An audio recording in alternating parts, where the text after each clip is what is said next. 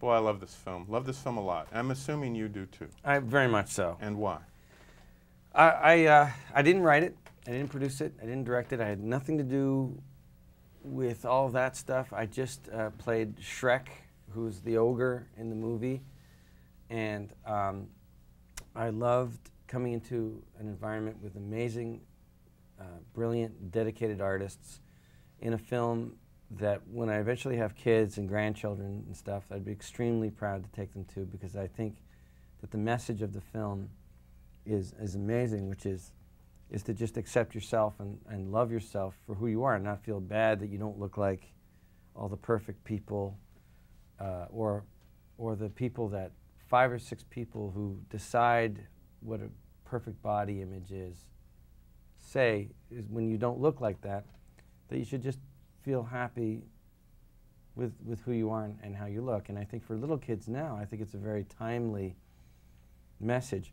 And it's done in the best possible way, which is in a very silly way and a funny way and a great story and a great adventure. And I think Eddie Murphy is hilarious in this movie, and I think Cameron Diaz is wonderful and charming as ever, and you know, John Lithgow is just brilliant as ever. And he's a tiny little man.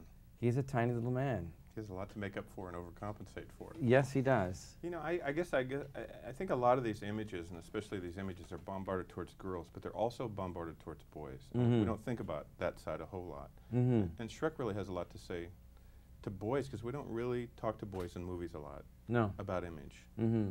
And those are really important. Yeah, and I think what's the good thing about this movie, and when I saw the movie, I've been with this movie for a year and a half at least, and you watch it kind of evolve, and it's sort of a glacial process of how it's made. And then I saw the finished product, and it made me cry. I mean, it really did. And I was concerned for Shrek, even though I did the voice. I got completely lost in this amazing world, and I think that the delivery system of the message, that you're not beaten over the head with it, but it's just done through good entertainment and a good journey, makes me all the more proud to be associated with it. Besides growing up a hockey fan, mm-hmm. Did anybody in your family read stories to you? My mother did, actually. The first pass of, because it can take so long and it changes constantly, the first voice I did for Shrek was actually Canadian. I actually was like, you know, I live in a swamp, eh? And like, I'm an ogre, right? And Steven Spielberg and Jeffrey Katzenberg and the people at PDI and DreamWorks, they liked it and they were very supportive. But I knew I could give them more. I knew there was something missing. What was missing was my mom, who's from Liverpool, who was a trained actress, used to read stories to me all the time when I was a kid. And the bookmobile used to come by, and we used to go to the part where the kids section is. And my mom really acted them out. And all of my children's stories have English accents and British accents.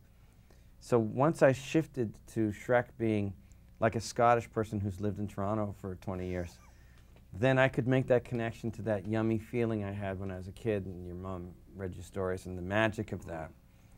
And so it really has meant a lot to me. So you into the NHL playoffs right now? Oh, deep and heavy? More than you know. I feel bad for Edmonton, but I live in Dallas, and that was one amazing series. That's a great series. All the series have been great. I have to admit, I was at Game 4 in Toronto when we swept the Ottawa Senators, who are a great team. Yep. But that was an awesome experience. I think people in Dallas, because it's not a hockey town, but it's become a hockey town. Yeah, they have a great big team. Madonna and Hull and all those guys. Great players. They're great. But there's something about playoff hockey that is completely unique. I think playoff hockey, it just feels like there's more molecules in the air, and the air is thick with excitement, and especially up in Toronto too. You know, that's you know, it's a religion up there, and then every shift counts, and who they've lined up against who, and you know, are they going to be able to shut down Madonna or shut down Hull and all that stuff. You know, if Eddie Belfour's going to stand on his head tonight, and all that stuff. You just, it just gets riveting, you know. I find playoff hockey, I think, is the best. It's the best. Nice to see you. Nice to see you. Good work. I'm very proud of you. Thank you. Yeah.